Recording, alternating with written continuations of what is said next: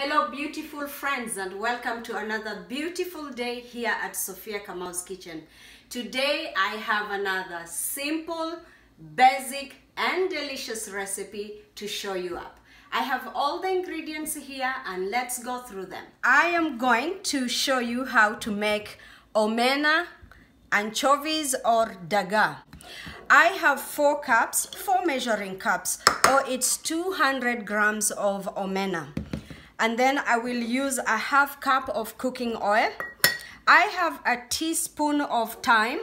This is just to help eliminate that strong flavor of the omena. I have a cube, or I'll say 2 tablespoons of tomato paste. I'll have 2 medium tomatoes, and I have onion, 3 cloves of garlic, also to help eliminate that strong flavor. So for the paste, you have a choice, you can add or you don't have to add. For the ingredients, I forgot to mention salt. It's also very, very important. It brings out flavor for your food. So over my stove here, I do have water. It's hot enough. I don't need it to boil. And these omena are already sorted out. If you're not careful, there will be some shells or tadpoles. So I have gone through them to make sure there was none.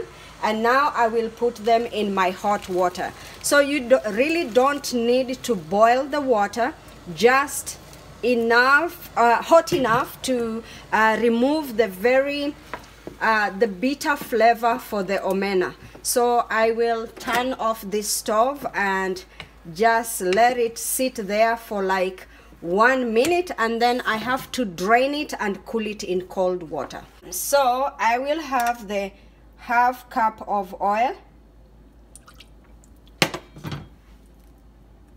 and I will let it heat up a little bit before I bring my omena. I will put it in my colander and just drain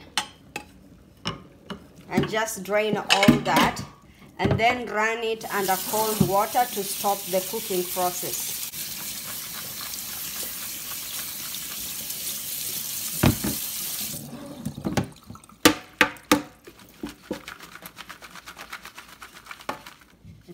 We are back to the stove, and now I need to fry these omenas. I try to drain as much water as needed so that it's not splattering all over. And then I will just pick my omena. This way is safer, and throw on the stove.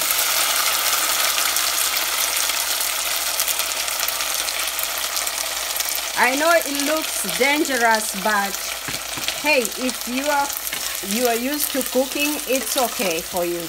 But if you're scared, maybe you don't need to put the oil first to be hot. You just put them at the same time with the oil, then they will be catching the heat or cooking slowly.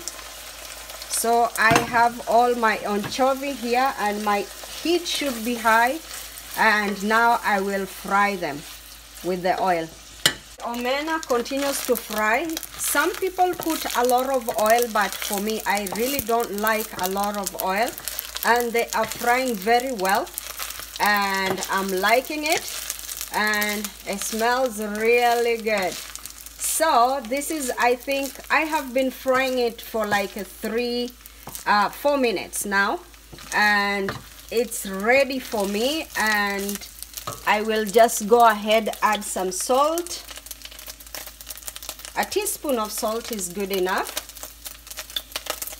And then I will add the other ingredients. I have thyme. I have the onion.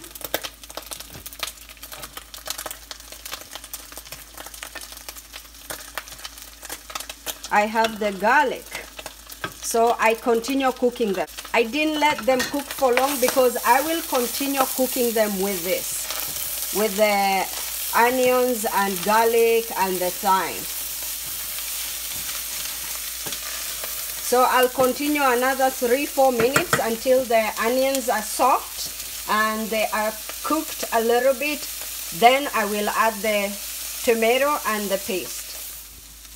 After another 2 minutes, my onions have softened up. The aromas have really changed. And now it's time for me to add the tomatoes before they start burning at the bottom. So that's my tomato paste.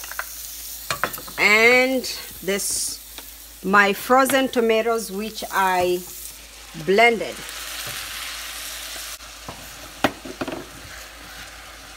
I'll let them go to the bottom and then cover with this. Cover them now and let cook for another 3 minutes for the tomatoes to be done, and our food will be ready. After 3 minutes here, I have to check my tomatoes, and here they are cooked. I just have to mix it and let it cook a little further, another 2-3 minutes. So here, some people like the omena with the stew, some don't. For me, I like it mine like that. Now my omenas are done and they smell so good. The aromas of everything are just making it so delicious. So it's done. You can taste for the salt now and see if the salt is enough. If not enough, you can add. If it's enough, you're good to go. And now I'll turn off my stove and it's time to go and serve the omena. Welcome back, and my omena is done. It is finger licking good. Believe me, this is so delicious. You have seen how I have made it so basic. We can add up to this. You can use any other spices you want to use into this.